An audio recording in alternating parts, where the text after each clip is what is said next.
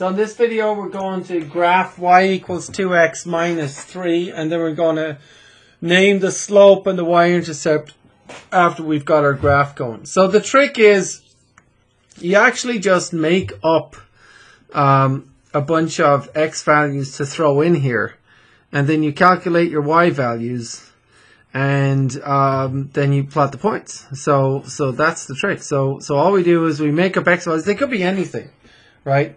But I'm just going to make up, you know, just for fun, 0, 1, and 2, right? And we're going to plug these x values one at a time into the formula to calculate the y values. So when x is 0, we're going to get 2 times 0 minus 3, right? So basically that's 2 times 0, which is 0, minus 3. And 0 minus 3 is? Is it negative 3? Yep. And so that's it. We got x is 0, y is negative 3. If you want to, you can write it like this. Okay, x comma y. Here's our points, x comma y. And our first point is 0, you know, negative 3. And we could even put that on the graph if we want to. 0, negative 3. So here's the x-axis. Here's the y-axis, right? So the x-axis is 0, you know, 1, 2, 3, 4, and so on, right? But it also goes negative 1, negative 2, negative 3, right? And y is 1, 2, 3, 4, 5, and negative 1, negative 2, negative 3, negative 4, negative 5, and so on, right? So 0, negative 3 is x is 0, but y is negative 3. It's this point here. That's 0, negative 3, right? That point there. All right. And then we get another point. So x is 1. And again, I made these numbers up. 0, 1, 2. I just made them up, right? And we can make up some more if we like. But when x is 1, y is 2 times 1 minus 3, right? See that? And 2 times 1 is 2. 2 minus 3 is what? 2 minus 3.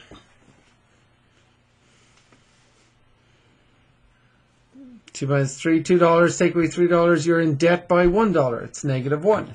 And if you want to, you can write that as an ordered pair. X is 1, y is negative 1. You don't have to. But just as long as you plot it on the graph, because x is 1, y is negative 1. So x is 1 is here, y is negative 1. That's that point there, right? The point 1, negative 1. Okay? And so on. And then x is 2, y is 2 times 2 minus 3. And that gives us 4 minus 3, which gives us 1, right? And so that point is 2, 1. So x is 2, y is 1. That's that point there. 2, 1, right? And so on, right? And we could plug in more points if we want. We already have 3 points. You can see these 3 points are in a straight line. Okay, if your line, look, if you know these are straight line graphs, so for these type of equations, your point should be in a straight line, and you can plug in more points if you want. Like if you wanted to, you could plug in, say, you know, negative 3 just for fun. X is negative 3. What's y? It's 2 times negative 3 minus 3. See that? 2 times negative 3 minus 3. 2 times negative 3 is negative 6. What's negative 6 minus 3? Negative 9, right? Yep. Cool. So that point would be the point, you know, negative 3, negative 9, and that would be negative 3, negative 5, negative 6, negative 7, negative 8, negative 9. That would be here. Negative 3, negative 9. Now, is this in line with the other points? Well, it better be. And yeah, it is, right? So there's our points. And the line goes like this. Right? So you can get as many points as you want. I mean, to draw a straight line, you only need 2 points.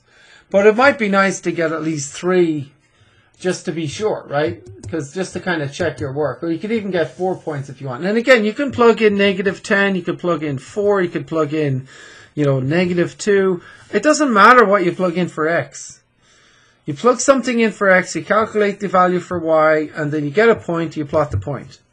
And then you join the points up with the line, and it should be a straight line, and that's it, right? Does that make sense? But, I mean, this is the key. Like, students are always asking, like, where did you come up with these numbers for x? Well, we made them up. We made these up, and then we calculated the numbers for y, and then we plotted the points. And this is the line y equals 2x minus 3. So now we've got to identify the slope and the y-intercept, okay? So let's start with the slope. The slope is from the graph, right?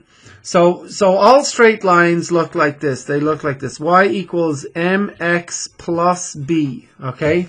Where m is the number in front of the x, and b is the y-intercept. So from our equation, what's m? That's the slope. Slope m equals what? You can see it off the equation. It's just the number what? It's 2, isn't it? Slope is just 2, right? So you can see that from the equation. And from the graph we can see that because it's rise over run. If you take 2 points on this line, like let's say this point and this point, to get from here to here, you go across 1, that's run 1, and you go up 2, rise 2. That's the run going across, this is the rise going up. So our run was 1, our rise was 2. The slope is rise over run equals 2 over 1. What's 2 over 1? 2 over 1 is just 2, right? So the slope is 2. You can see it from the equation, you can see it from the graph, right? The y-intercept is what? What's b? So y-intercept,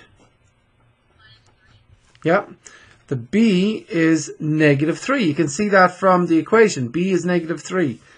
Negative 3. From the graph, where does the line hit the y-axis? That's the y-axis. This is the line. Where does the line hit the y-axis?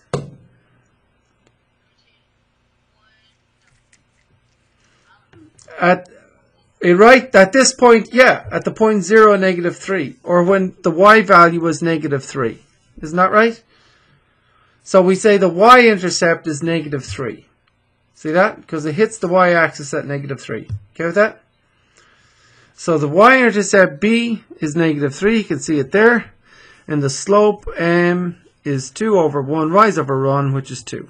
You can see that from the equation and from the graph, right? Great question.